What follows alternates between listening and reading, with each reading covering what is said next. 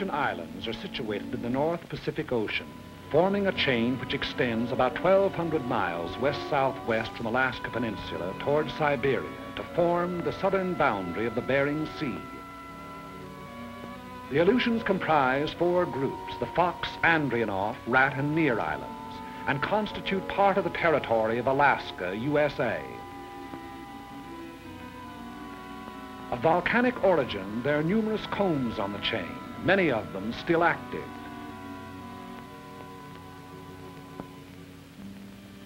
The coasts are rocky and surf-worn, rising immediately from the water in steep, bold mountains.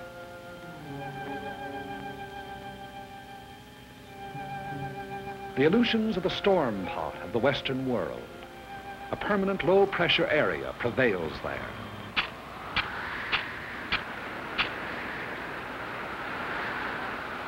Cold air masses from the polar regions flow with a shearing effect against the warm, moisture-laden air masses over the Japanese current to form cyclonic disturbances.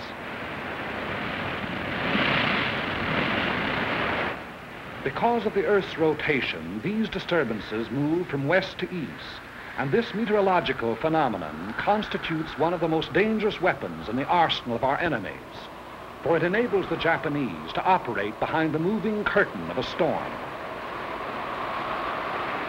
In the early days of June 1942, they employed this advantage in an all-out attempt to secure absolute domination of the entire Pacific Ocean.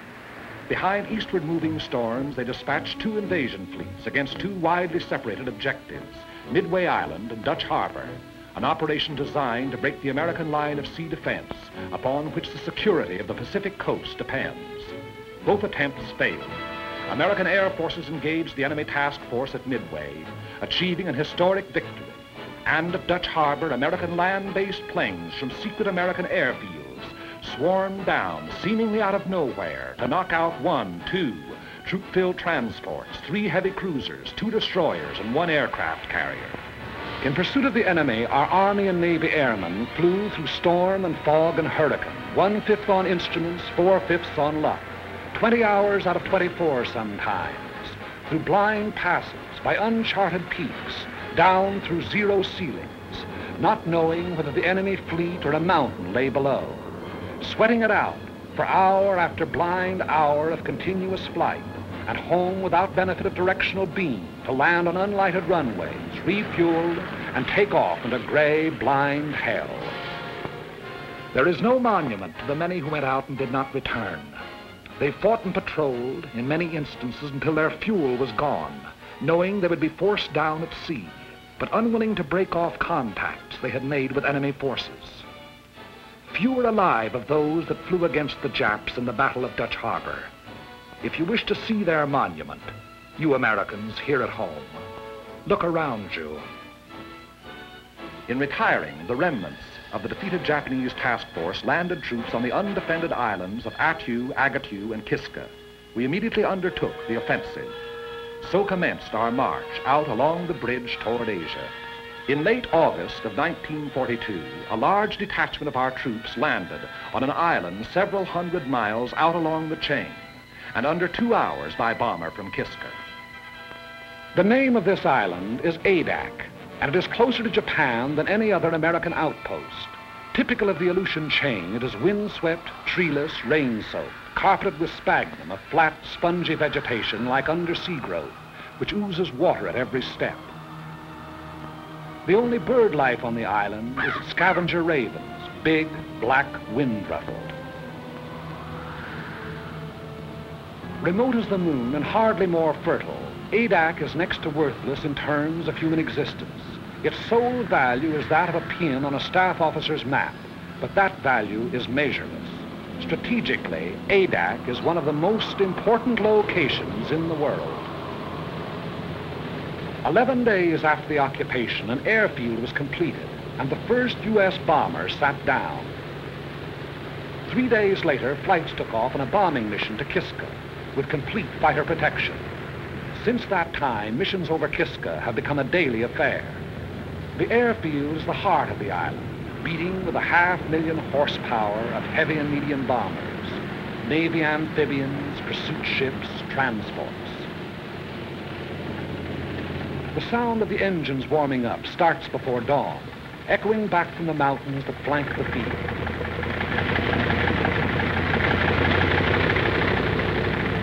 Every day, weather permitting, the bombers take off on at least one mission.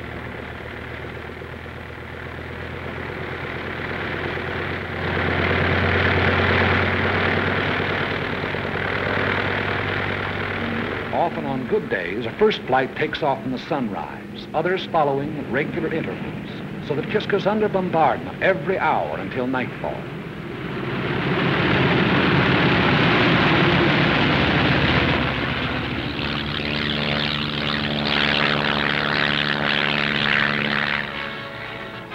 Equal in importance to the airfield, and without which the airfield could not exist, is Adak's excellent harbor. Landlocked on three sides with a natural island breakwater, it enables heavy draft vessels to come inshore and unload by lighter under almost any weather conditions. If the airfield is the heart of Adak, the harbor is its hungry mouth. Its demands are ever on the increase. By day and by night, freighters, tankers, transports deposit munitions, supplies, men upon the beach. Standing guard over all the defense installations, coastal batteries, anti-aircraft emplacements, machine gun posts. There is nothing vulnerable about Adak any longer.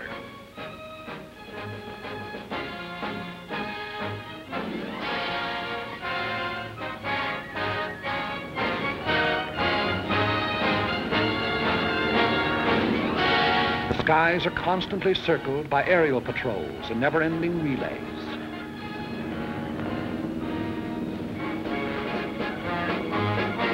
PT boats, those seagoing in-fighters, stand by in readiness for a surprise landing attempt. Offshore, destroyers keep endless vigil, slipping like ghosts through the fogs, challenging each hull-down speck of an approaching vessel on the horizon, listening with their undersea ears for the beat of an engine, scanning the seas for the plume of a periscope, standing rugged duty in the bearing patrol, or slipping into port on the flank of a convoy.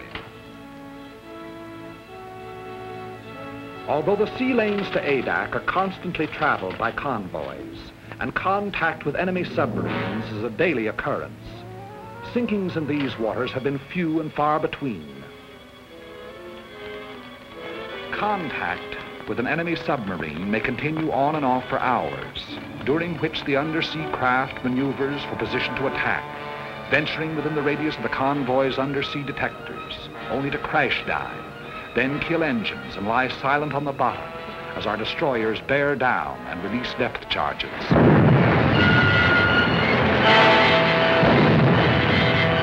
Our destroyers and Navy reconnaissance have held the undersea enemy well in check. The flow of men, munitions, and supplies flows ceaselessly on. The gigantic task of furnishing every American expeditionary force with the materials needed in carrying the fight to the enemy falls to the Army Service Forces. ASF is the bloodstream of our whole military body, maintaining its every organ and muscle. Adak presents a special problem, as the barren island furnishes nothing toward human needs save drinking water. Everything else must be brought here. Food, fuel for men and motors, machinery, munitions, shelter material. Raise these basic requirements to the nth power. Add parts and replacements for everything from Caterpillar tractors to can openers, plus the operations of estimating, purchasing, assembling, transporting, delivering, and becomes apparent why the job of supplying a military force is now dignified by a $12 word like logistics.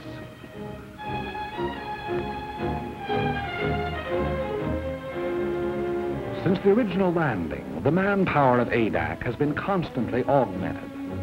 Where before it was hundreds, now it is thousands. Troops arrive after a voyage that may take anywhere from a week to a month, depending on the sea route. But it took more than a single month to land them here. The months of training that toughened them to rigors of wind and weather. that taught them to handle their weapons, that made them into soldiers.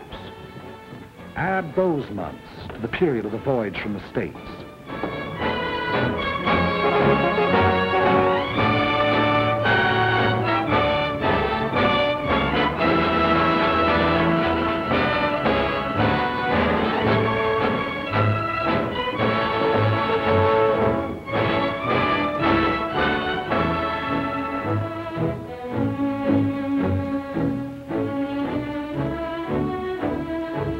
On Adak, down-eastern accents mixed with Texas drawls and Middle Western twangs and Brooklynese. Bookkeepers, grocery clerks, college men, and dirt farmers. That is, of course, ex-dirt farmers, ex-bookkeepers, ex-college men. Soldiers now, as though all their lives they'd been nothing but.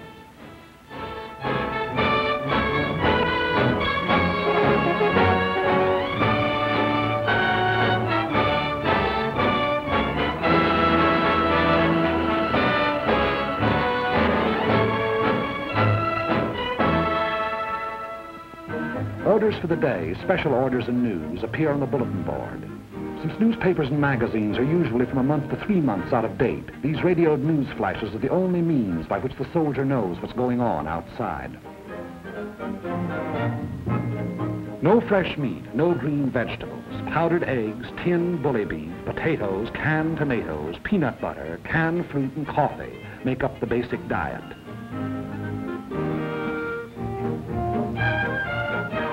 And biscuits, barrels full of biscuits. Appetites are huge. Officers and men attend the same mess. As often as not, an officer doesn't display the insignia of his rank. The salute is reserved for rare occasions, but discipline does not suffer. Customary military formality is relaxed, plain, simple necessity taking its place.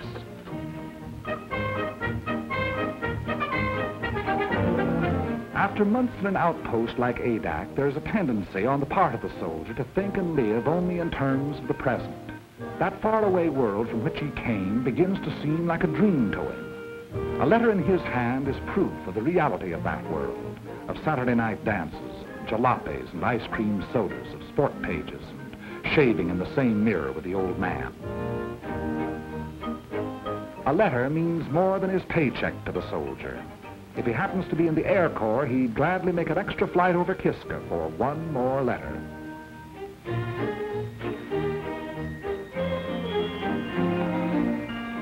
No moving pictures, no stage door canteens or USO, no girls, pretty or otherwise.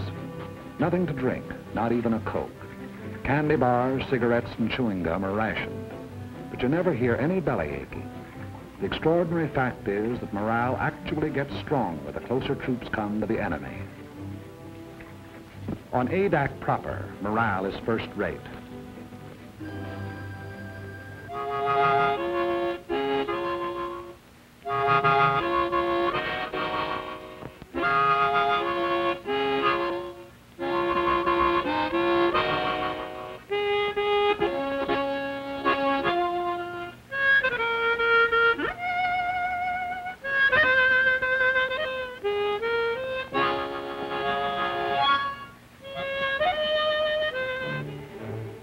The site of the airfield was originally a shallow tidal lagoon. Army engineers diked up its inlet and drained off its waters by means of a channel to the sea. It was their resourcefulness in exploiting a natural formation which made possible the completion of the field in 10 days and 11 nights, for the work never ceased. Bulldozers shifted thousands of tons of the lava ash which composed the bed of the lagoon. Not a new gain to the Corps that built the Panama Canal.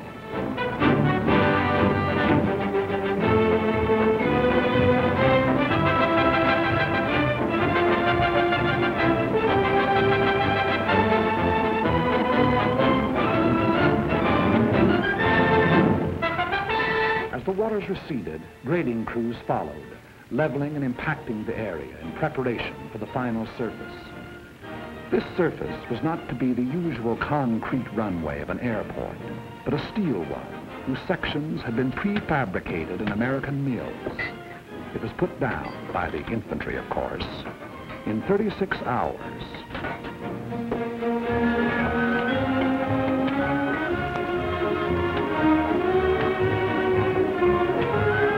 A 1.5 million square feet of it.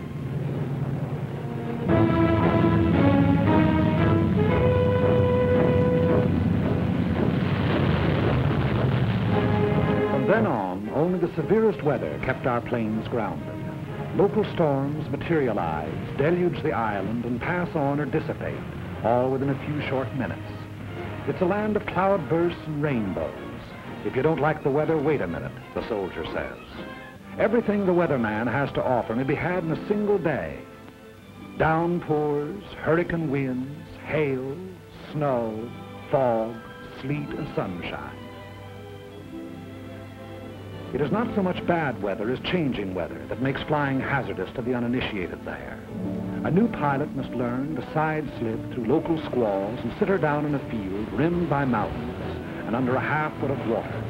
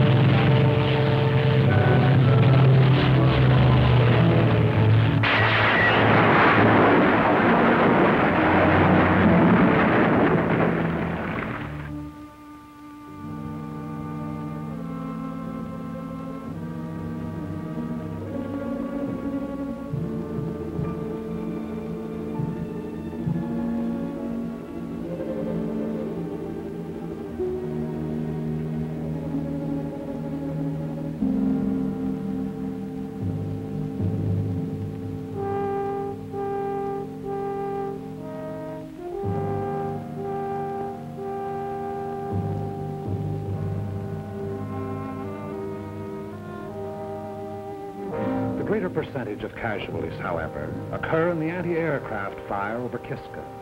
As a rule, our bombers make it back, but often they are sorely crippled and with wounded or dead aboard.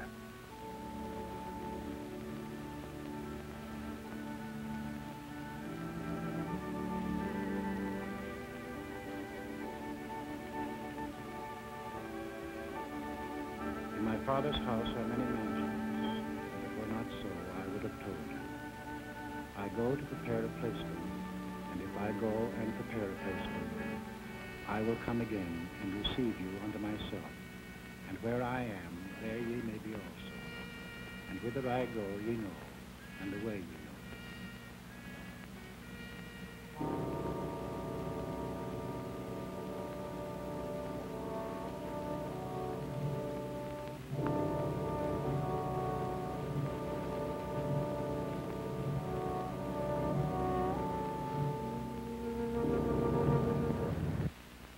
The day's mission is the highlight of each 24 hours.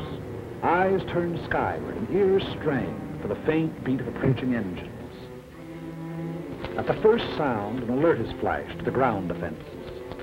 Units clear for action. Anti-aircraft and machine guns are stripped, ammunition broken out, and everything is put in readiness for an enemy who may be tailing our flights home.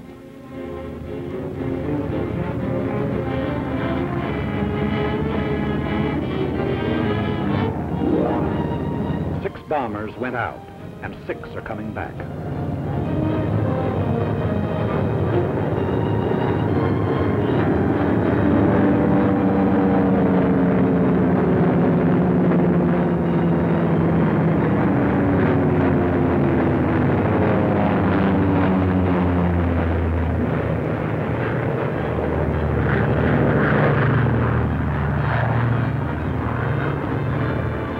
A first ship lands.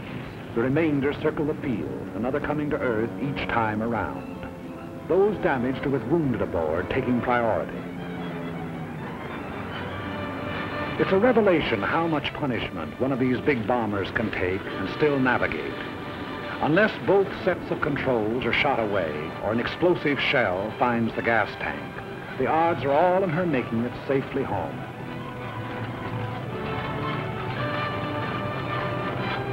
Anyone who's been over will tell you that the most wonderful ride in the world is the ride back from Kiska. No matter if two engines have conked out and daylight is pouring through the wings, there's just something about the scenery on the way home.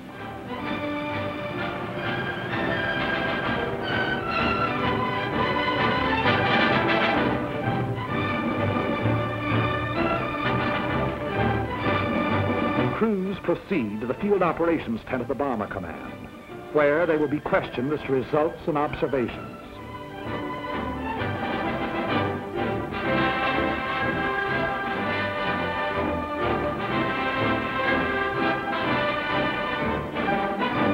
Their jigsaw reports taken singly are compared and cross-checked until a complete and accurate record of the operation has been assembled. Thereafter they're dismissed with nothing to do till tomorrow but eat, drink, and be merry. I've got sixpence, jolly, jolly sixpence. I've got sixpence to last me all my life. I've got tuppence to spend and tuppence to lend and tuppence to send home to my wife. No cares have I to grieve me, no pretty little girls to deceive me. I'm as happy as a king, believe me, as we go rolling home. Rolling home, rolling home, rolling home, rolling home, by the light of the silvery moon. Happy is the day when the airman gets his pay, as we go rolling home. But Adak's tomorrow begins today with a directive from Kodiak Island, Intelligence Center. A photographic ship accompanies missions to Kiska. Its task to follow the bombers over their target, recording the immediate results of the bombardment, also enemy defense activities, new installations, camouflage. These photographs are studied by specialist interpreters and submitted with comments to the General and his staff officers, Colonel William Prince and Colonel C.M. McCorkle.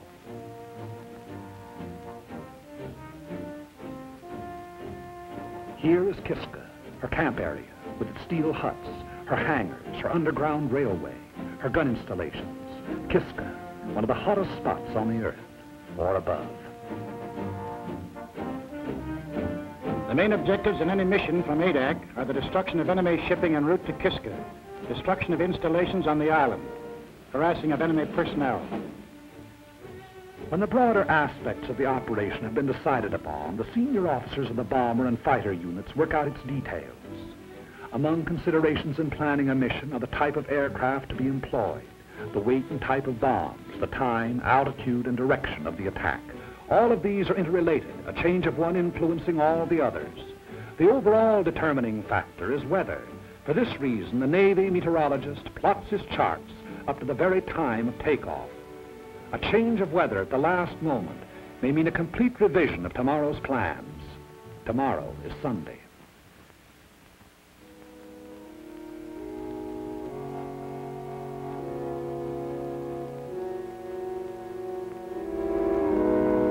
At their outposts on the island, Catholic, Protestant, and Jewish chaplains, not priests, ministers, or rabbis, but chaplains, all, are leading fighting men in their devotions. Under the snows of an Aleutian mountain, these defenders of the faith exercise the first of their four freedoms.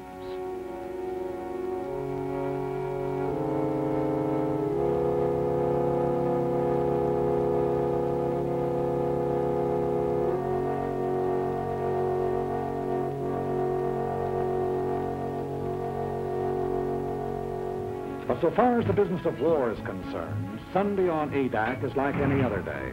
There's a mission going out at 13 o'clock. Bombs must be brought down to the field from their camouflage dumps.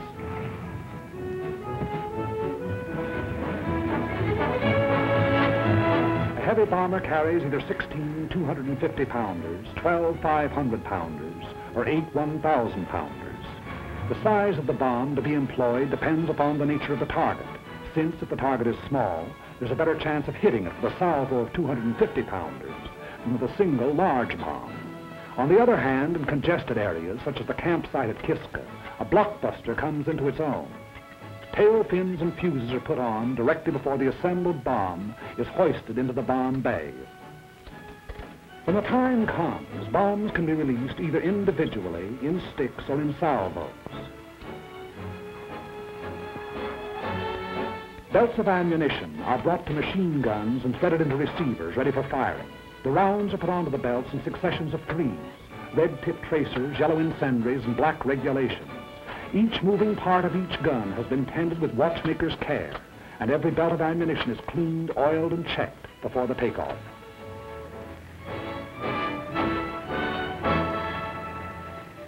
It is 12:40 o'clock, and the pilots who are going to fly the mission receive final instructions. 3 flights, 2 of B-24s and 1 of B-17s are to go over the target. The first flight at 1,100 feet to drop 500-pounders on anti-aircraft installations at North Head. Then to proceed along the coastline, strafing to the western limits of the camp area. The second flight at 7,500 feet to drop 1,000-pound bombs on the camp area. The third flight at 4,500 feet to destroy hangars with 500-pound bombs. Second and third flights to follow at intervals of 45 seconds. 3 fighters to precede each bomber flight at 600 feet, and 3 fighters to afford overhead protection from enemy aircraft.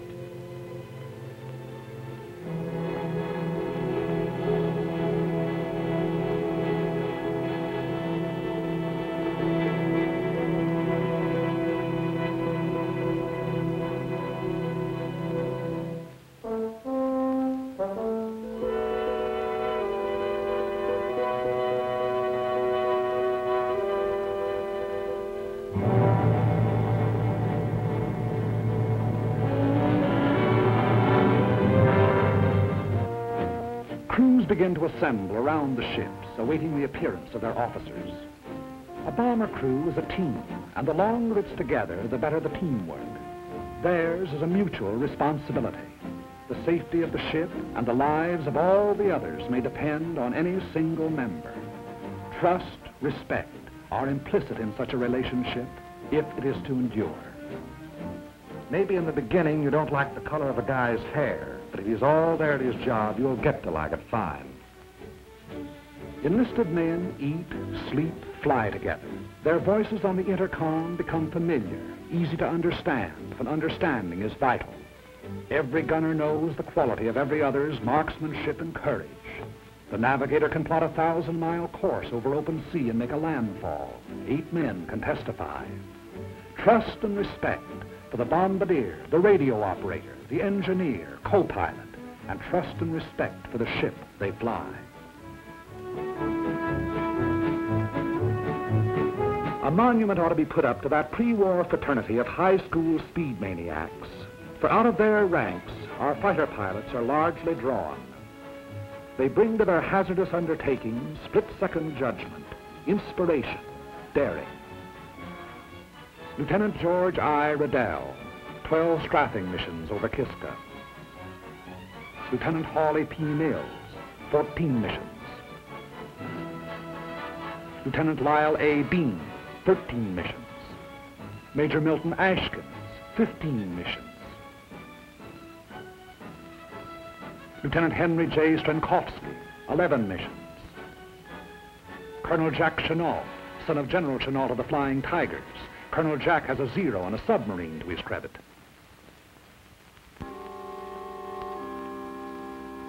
A last-minute weather observation is made. The word is given to go. It's good luck and over the hill.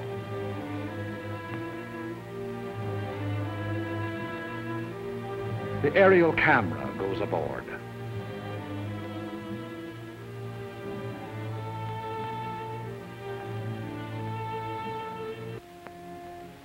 The bomber pilot informs his crew the exact part their ship is to play in the mission.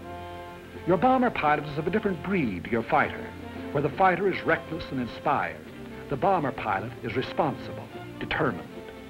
Because of the size and imponderability of his ship, there are no last-moment decisions for him. And besides the big, intricate, costly piece of machinery that a heavy bomber is, he has the lives of 6 or 8 others to think about. 100 men, 9 bombers, 12 fighters, are setting out to attack and immobilize 10,000 men behind naval and military defenses. This is the significance of aerial supremacy. But behind this supremacy lies the enormous system which makes it possible for the ships to take off. ASF, Naval Convoy, Army Air Transport, the Corps of Engineers, Army and Navy Intelligence, Signal Corps, Ordnance, and Ground Forces. These have done their part for today. The stage is set. Rehearsals are over. The actors are ready. The curtain is going up. But this is no make-believe drama. They will be playing for keeps.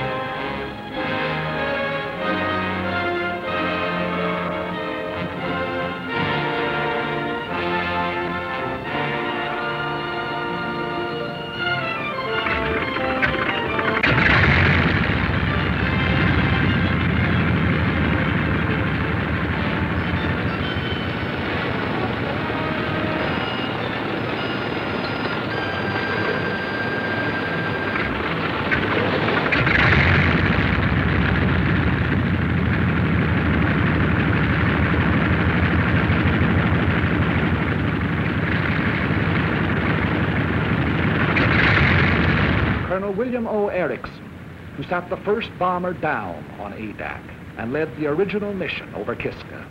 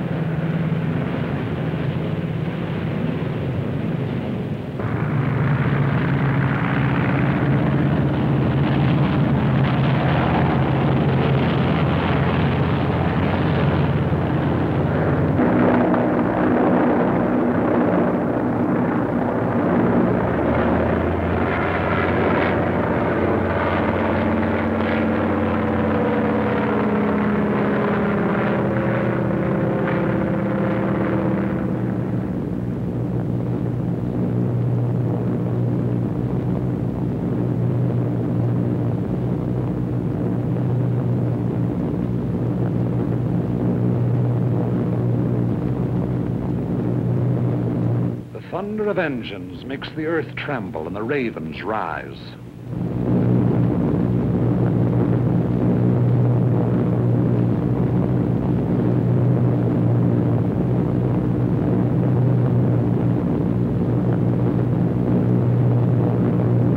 echelon proceeds toward Kiska.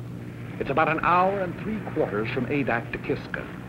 One of the most hotly defended of enemy-held areas, Kiska is also one of the most strongly fortified. The Japs have dug in like so many moles. An estimated force of 10,000 goes underground at the sound of our approaching engines. We cannot, by air attack, hope to annihilate. We can only harass the force on Kiska, cripple the island's defenses, keep the enemy from adding to its resources, while we build our own fighting strength to the day and the hour when we shall undertake a landing operation.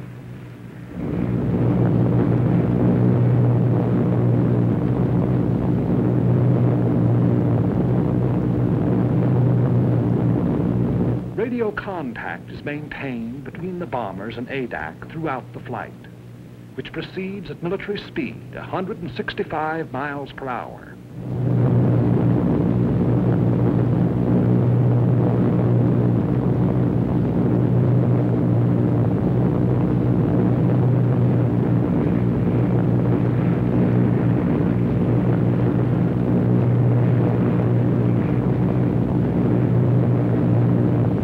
During the first part of the journey, the waist guns are swung into position, turret mechanisms tested, and trial rounds fired.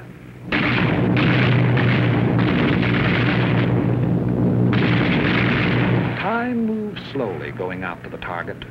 Crew members have even been known to play stud poker. The route is quite familiar by now. Many pilots and crews have made the flight 25, 30 times.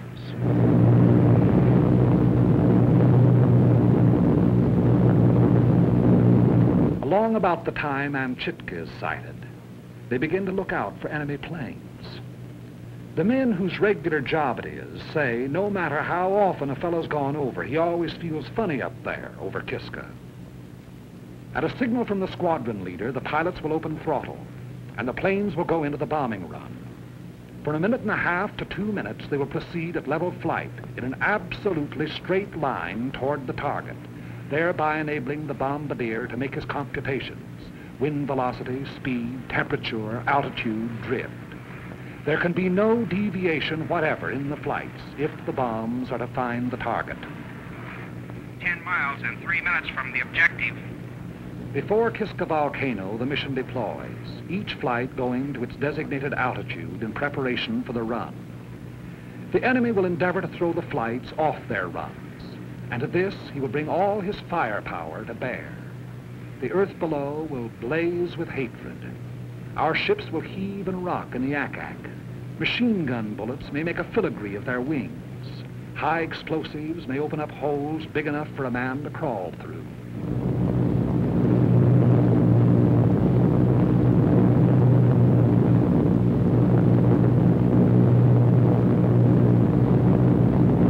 Little Kiska, outer defense of Kiska Harbor.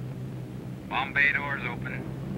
Bomb bay doors open. 6 degrees right on course. The object is to hit the target, not to avoid anti-aircraft. Remember this, you're just as liable to run into it as away from it. The best way is to forget what's happening outside and make the run by instruments.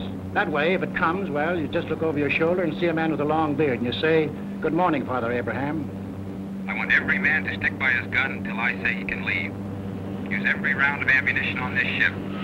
Fire straight at the gun flashes until they stop. If we're hit and have to bail out, there'll be plenty of Navy around to pick us up. Okay, shall we give it to them?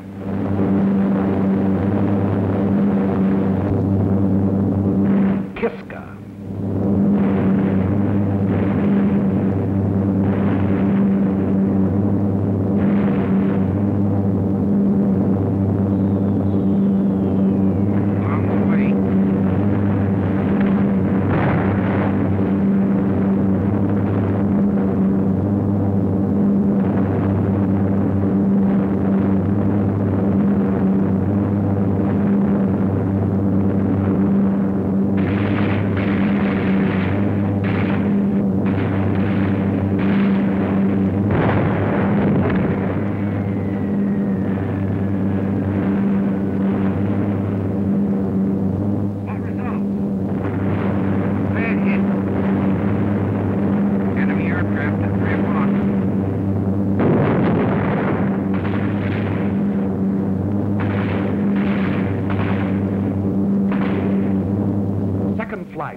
altitude.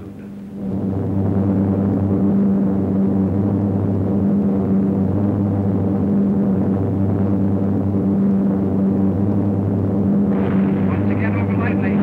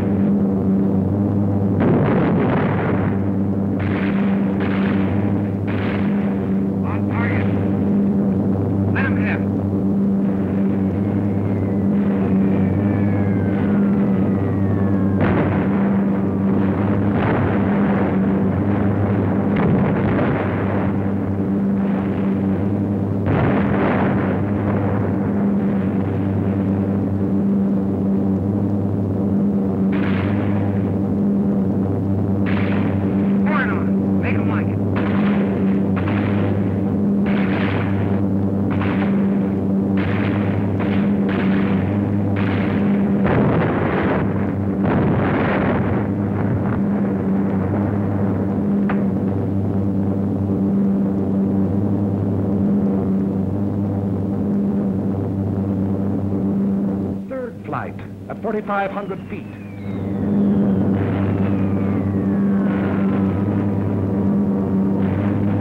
Bombs away.